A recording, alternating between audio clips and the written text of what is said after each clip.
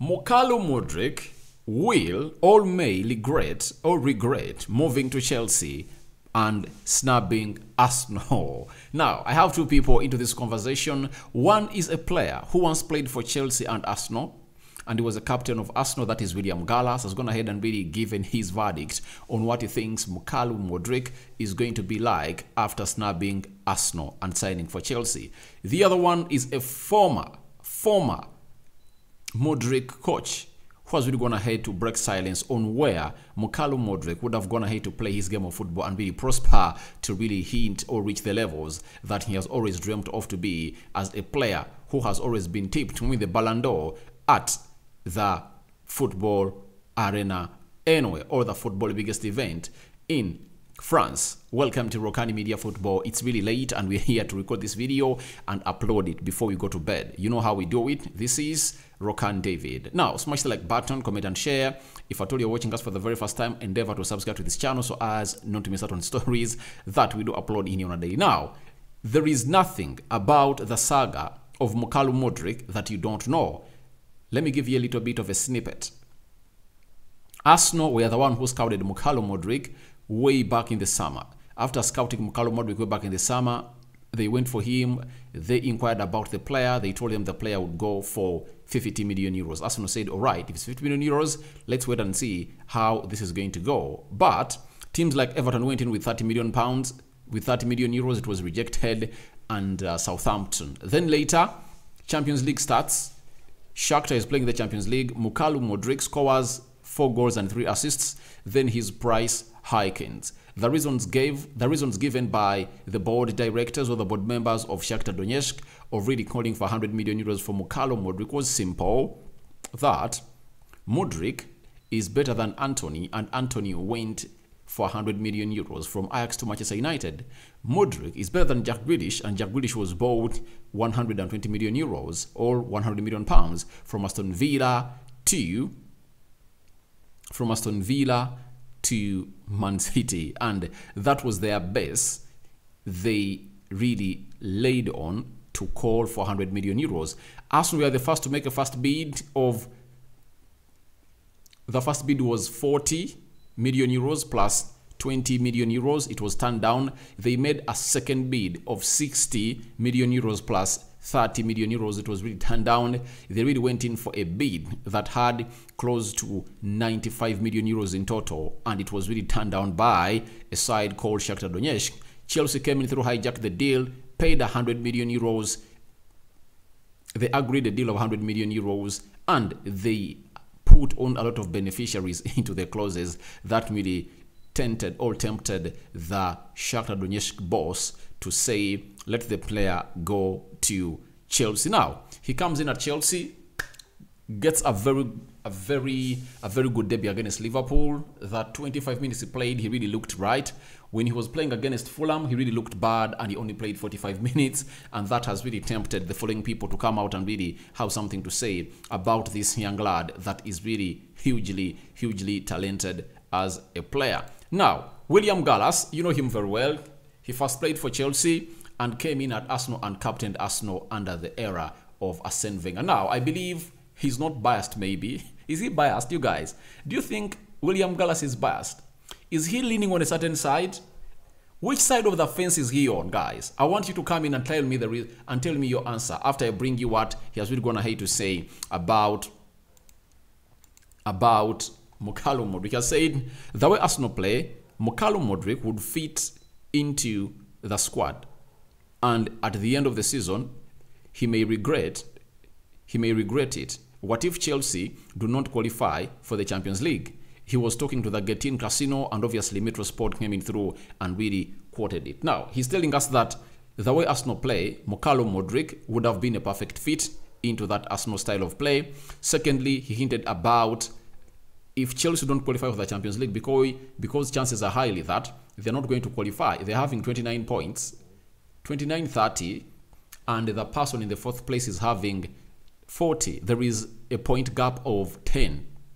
There is Tottenham Hotspur. There is Manchester United having 43 points. So how far can Chelsea be consistent to see itself going to the Champions League. Do you know what that calls for? It calls for a team called Chelsea to be consistent, win like 10 games in a row, because these other teams can really drop points and maybe hit like 60 points or 70. And to be on the safe side, Chelsea have to hit 70 points, because if you hit 70 points, it will be hard for a team not to qualify for the Champions League, because they've gone ahead to play 21 games and they're having 30 points. How many games left? 17. Out of the 17 games, they have 51 points to collect. Now, out of the 51 points, how many are they going to collect? Because if they are to hit 70 points, they need to collect 49. Those are how many wins? 49 divided by 3, that is 1, 8. So they need to make close to 19 wins. No, they need to make like 15. They need to make like 16 wins out of 17. Oh, very hard calculation for Chelsea.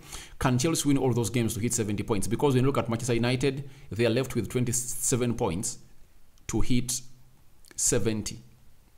Newcastle are left with 30 points. Those are 10 games, winning 10 games out of the 17 they are left with. So, who of the two is really having an easier catch?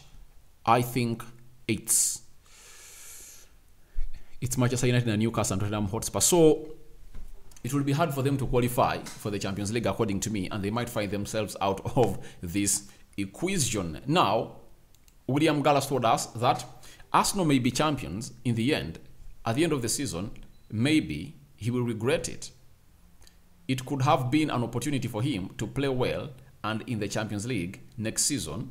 That's what he said. So the point of regretting is based so much on what Arsenal is going to achieve this season that Mudryk would have been part of this. He would have been part of the wins that Arsenal are really getting. Premier League trophy. Do you know what it means coming in a team and you win a trophy immediately? A Premier League trophy that the team had taken close to 20 years without winning. Those are 2 decades. Because by the time the Premier League ends, Arsenal would have taken 2 decades without winning a Premier League. If Mudryk was at Arsenal, I think would have been a perfect fit in that team and would have been really performing very, very well for the club of Arsenal. That's what he's talking about. Then Champions League next season is something else that he hinted about that Mudryk might miss out on when he is at Chelsea, because Chelsea looks like they are not really doing anything towards the Champions League, and the best they can do to play the Champions League is for them to win it and be defending champions, because there is no tournament that a defending champion, especially the Champions League, that a defending champion isn't allowed to qualify or to take part, even if it doesn't meet the qualifications. For the World Cup, it's possible. For the Euros, it's possible because you have to play qualifiers. If at all you fail to qualify, you won't come in through. But for the Champions League, because it's played annually, if you fail to qualify and win it, then they call upon you to take part into it. Now, Gallas again said, Mudryk may end up being disappointed, but the decision was not entirely his, while Shakhtar chief executive Serge Plakin explaining that Arsenal's offer did not make as much sense as Chelsea's, which is why it was not accepted. That's what Gallas really concluded with, that the player is going to get disappointed with his decision because Arsenal is really going to win. And when you see Arsenal getting back to the winning ways, and Manchester United coming, you know that the era is back. That era of United and Arsenal dominating the league is back. I believe it's going to be very hard for Chelsea, Man City, Liverpool, Tottenham Hotspur, Newcastle to compete with these teams because they are the most supported teams in the Premier League. Sorry, in the entire world. They have a huge fan base, and the moment they start winning again, they are going to attract good players. Secondly, they're having good managers who are really having a very huge financial support. I know Chelsea are really having rich owners, good manager, but I believe he needs to go through a process. Ten Hag has really coped up early enough. Do you know why? He really has the experience that Graham Potter doesn't have. Mikel Arteta has been with this team for 3 years to reach where it is. Now, if it's going to take Chelsea 3 years or 3 seasons to reach where Arsenal is, Arsenal would have gone ahead to win like 1 or 2 Premier League trophies, maybe even a Champions League and very many others, and Chelsea will be down, meaning that Mudryk will be there regretting for 3 years for having not joined Arsenal. That's it. And I believe them paying a visit at the Emirates, they are going to face it hard when they are playing Arsenal. Mudryk is going to be there. Arsenal fans are going to be booing him. You get, as they sing songs that really go up to his head. If at all he cannot handle that those insults coming in from the fans of Arsenal, then he might find himself even not playing the game of football very well. So I believe these people really have a point in what they are saying about Mukalo Mudryk getting disappointed, because Arsenal was really a team where everything was ready, made for him to go on and really do the needful. And Chelsea, him going to Chelsea, he was plateauing himself. He was plateauing himself, but Arsenal had laid a table all there waiting for Mudryk to come there and thrive. Now, Gallas concluded by telling Arsenal that, however, Arsenal will have to move on, and now they will have the chance to bring in new players so they can play with the players they want. So he's calling for Arsenal to go ahead and really move on and forget all about Mukalo Mudryk and get in other players. And I think they have Trossard and very many others they'll be looking at next summer to go on and really bring them in as far as they are really called for. So that is Gallas for you. Do you think he's really biased? All the points he's really delivering are really good and really on point. Now, after William Gallas, there is a former manager of Mukalo Mudryk. He has something to say about Mudryk's deal to Chelsea. He said Mudryk would have been a better suit to Arsenal, and he said the former coach of new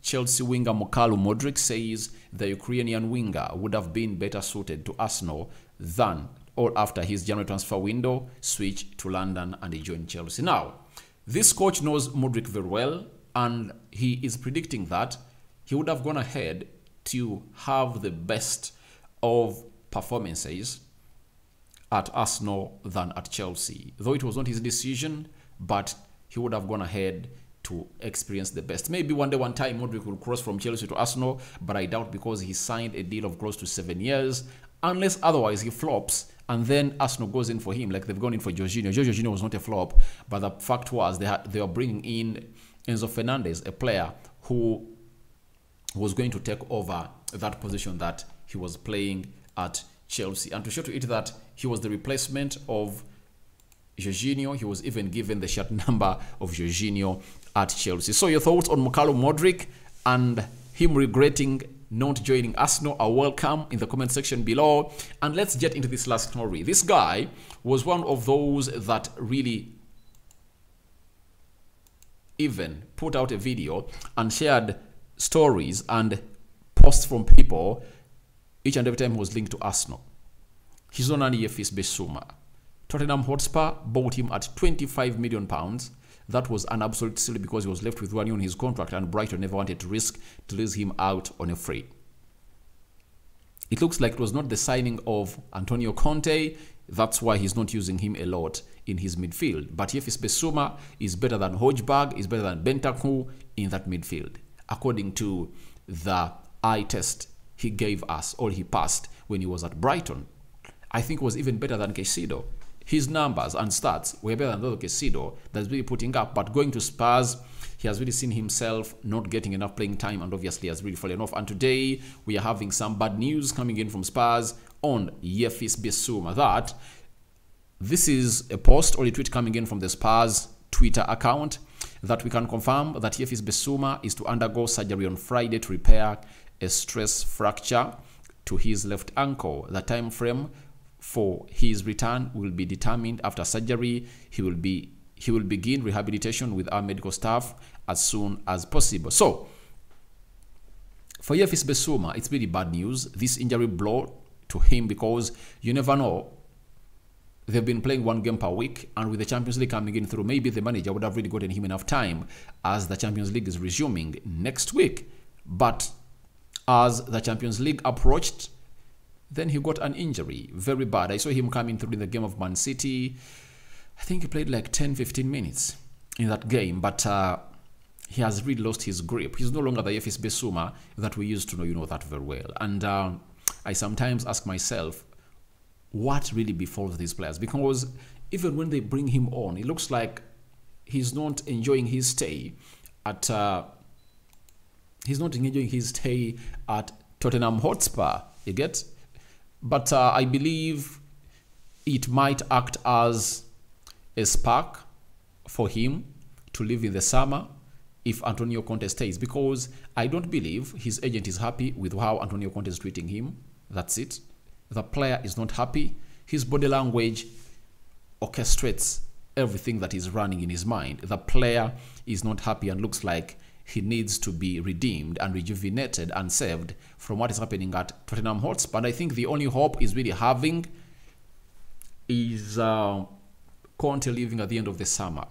Sorry, at the end of the season. And I believe if Spurs don't qualify for the Champions League, Conte is going to part ways with Tottenham Hotspur, because there will be nothing he will be really offering to the board of Tottenham Hotspur. But for Yves Bissouma, he's really going through a hard time. And these are decisions that players make and agents that cost them. I believe they sold him a lie, the board of Spurs, that Conte wants you. Because when you look at how Yves Bissouma was playing at Brighton, if at all he was a Conte signing, there is no way he couldn't get into that team.